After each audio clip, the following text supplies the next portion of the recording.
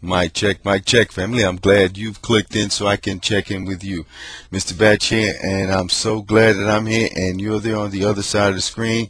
Been down for a minute, technical difficulties. Also, I was in Chesapeake, Virginia for the marriage of one of my younger brothers got married over the weekend. Over that weekend, weekend of week 2. You know, ain't that something how you mark things in life, especially during the football season? You can tell us of certain events that has happened in your life, whether it's a birthday, anniversary, a party, or one of the holidays revolving around sometimes what happens during the football season. So without further ado, let's get down with the get down, and Mr. Batch is here to do his prognostication and his overall swarminess. Before I get into week 3's rundown real quick, I didn't have a chance to put anything up. If you did, you probably saw my first week 1 stuff up on football.com, but if you didn't, I'm going to give you a brief rundown. I'm not going to put it up because a lot of people are going to probably say, man, he did that after everything was in, so I'm not going to put that up. What I'm doing is you're going to see what's coming forward. But for week 1, I went 13-3. That's right, I went 13-3 in my picks in week 1. In week 2, I went 10-6. Not bad. So let's see what happens for me in week 3. All right, this is what we've got coming into week 3. Browns, Ravens. I got the Ravens. All right, the Ravens is whomping people 2-0.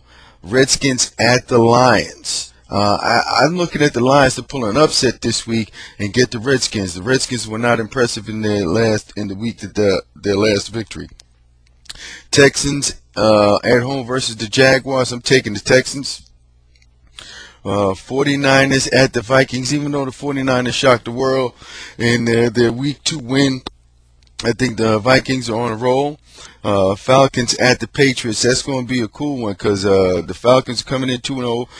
Brady just coming off a loss. They 1-1, especially they lost to the Jets. Ooh, man, that was the talk of the town in New York City. You'll have to check out my coverage of the NFC East and AFC East for a little bit more in-depth on the New York Giants and the New York Jets.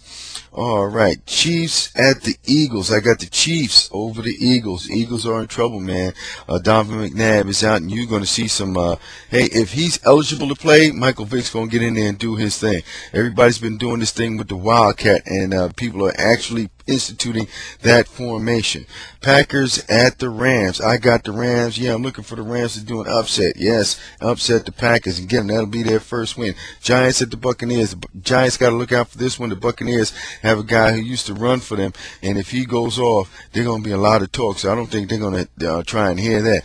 And plus, I'll talk about the Giants in my NFC East throwdown for the big town. Okay, Titans at the Jets. I'm drinking the Kool-Aid. I'm taking the Jets in this one. Yeah, well, look into the AFC East thing that I do for a little bit more in-depth on that. Saints at the Bills. I'm taking the Saints. Drew Brees is rocking and rolling. He has a very fine arsenal of weapons. Also, Shockey's healthy. He may not be that productive, but he's still always a weapon, so people have to prepare for that. Bears at the Seahawks. The Seahawks is reeling after Hasselbeck took an injury in their last contest in week 2. I got the Bears. Going to take that one. Steelers at the Bengals. Ooh, the Steelers took a loss last week, and the Bengals, ooh, I think the Steelers is going to be really upset and really want to get another win and keep right on track as the defending Super Bowl champions. Broncos at the Raiders. Whoa, the Broncos have shocked a few people already, but I'm going to take the Raiders because they've been showing some grit, even though their head coach has not been brought up on assault charges. What else we got here? Dolphins at the Chargers. Dolphins controlled that Monday night game against the Colts and still lost. It was like 45-15, and Peyton Manning scored that ball in 35 seconds. So the Dolphins, they were 11-5 last year. The Chargers are going to get them. It's a home game for the Chargers. Colts at the Cardinals. Peyton Manning. Without Peyton Manning, the Colts would be who would be the Colts? Hey, Peyton Manning is the man. He's the team. Colts at the Cardinals. I got the Colts in that one. Peyton Manning's going to go all over the place. The Cardinals have not really been that dominant kind of steady team because remember they went in through the wild card door to get to the Super Bowl, and that NFC West was really muckety, kind of.